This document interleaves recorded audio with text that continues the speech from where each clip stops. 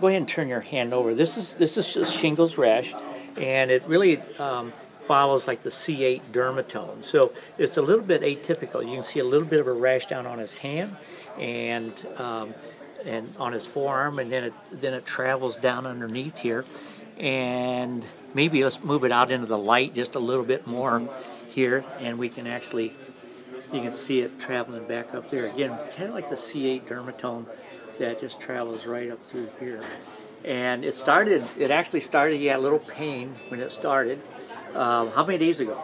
About 5. About 5 days. And then it basically started with the rash 3 days ago? Mm-hmm. Well, no, Saturday was the rash. What's that? Saturday was the rash. Okay, today is Monday, so it was about 3 days, Saturday, Sunday, Monday, right? Right. Does it travel onto your chest at all, or is it just really down on your arm? Just the arm. All right. Again, you're okay. These videos end up on YouTube. I'm not going to show your face. Oh, that's all right. But you're okay with that. All right. Thank you so much.